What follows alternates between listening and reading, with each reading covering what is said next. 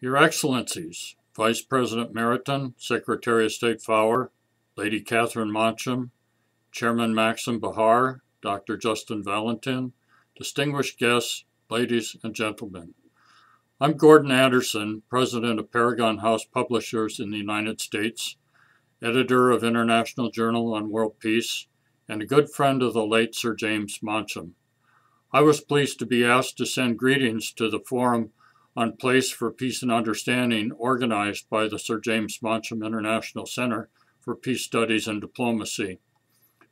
I became acquainted with Sir James at a conference on global violence, crisis, and hope in New York City in October 2001, just a month after the 9/11 events that destroyed the World Trade Towers.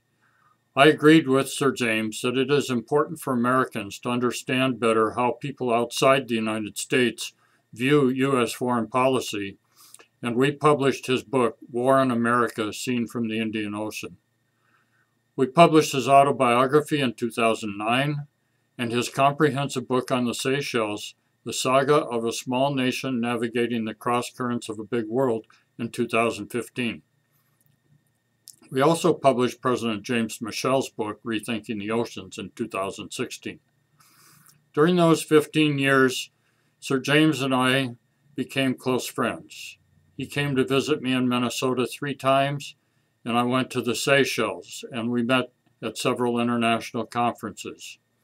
Sir James was a champion of peace and global understanding, and a tireless representative and promoter of Seychelles wherever he went.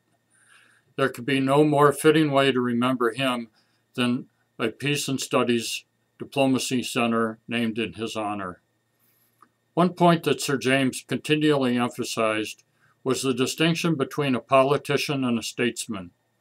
This distinction is important both for governance of a state and in foreign affairs. A politician is a term that often carries a negative connotation because of the tendency to use and manipulate governments and national resources for power, wealth, self-interest, the interest of a political party, and its backers.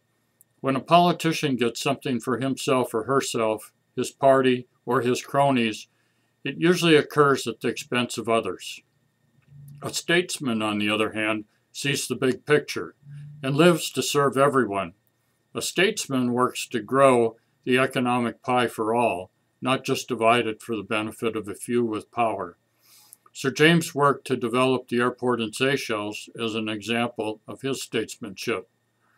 In foreign affairs, a politician might work for the strategic national interests at all costs, using power and force to coerce other states, or a statesman works for win-win relationships that will lead to a more prosperous and harmonious world for all.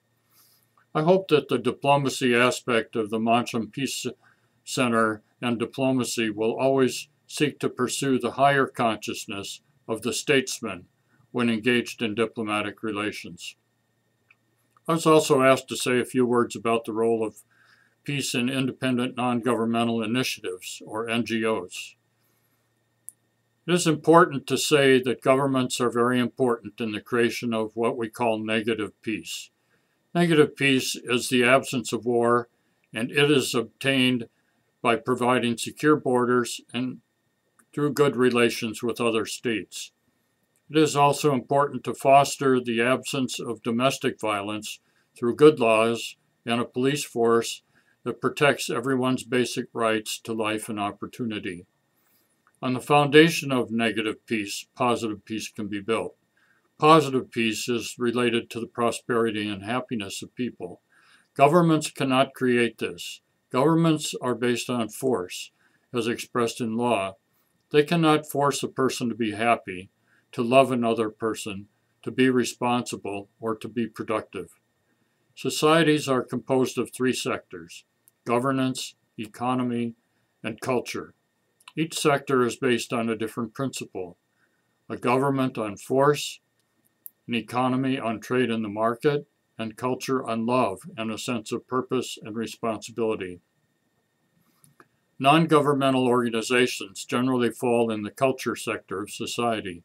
They are moved by compassion for victims of war and disease, those in poverty, and a sense of injustice. In traditional societies, families, tribal elders, and religions took up the cultural mantle, teaching people to serve others and providing rules for an ethical life like the Ten Commandments. But since the rise of science and the collision of cultures on a global level, many religious structures and dogmas have been challenged and relativized. Traditional families are being transformed by industrialization and modern technology. NGOs have arisen to help fill the gap left by the breakdown of these traditional cultural institutions and to meet the humanitarian challenges on a global level. The resettlement of refugees, the resolution of conflict, and the dispensing of food and medicine are primarily related to negative peace. Security and a place to live for refugees, and health for the sick and the starving. But these things do not provide people with a sense of meaning or cause them to be happy. Many people living in secure environments still lack a sense of purpose and the economic skills to pursue their dreams and live happily and peacefully with each other, elements of positive peace. NGOs can work to remind governments and corporations to behave better and be better structured to serve the whole society in creating freedoms and justice. But NGOs can also help ensure that people are aware of their own responsibilities and their desire to achieve positive peace and happiness, and that other cultural institutions like schools, churches, synagogues, and the media and sports leagues are aware of the responsibilities that complement human rights and freedoms. In this respect, NGOs as cultural entities representing the dreams and aspirations of people stand above the governments and economic institutions that should function to enable these dreams and aspirations to become realized. I encourage you in your deliberations the next 2 days to keep in mind the differences between negative and positive peace, and that the first involves security and force, but the second requires voluntary responsibilities and skills. Since the UN International Declaration of Human Rights passed in 1948, 70 years ago, the world has become highly conscious of human rights, but the achievement of these rights is based on the exercise of responsibilities. It is important that NGOs put an effort into understanding human motivations and responsibilities required in achieving human rights that we have put into legal reforms in countries around the world. Congratulations on the organization of this conference, and I wish you a great success. Thank you.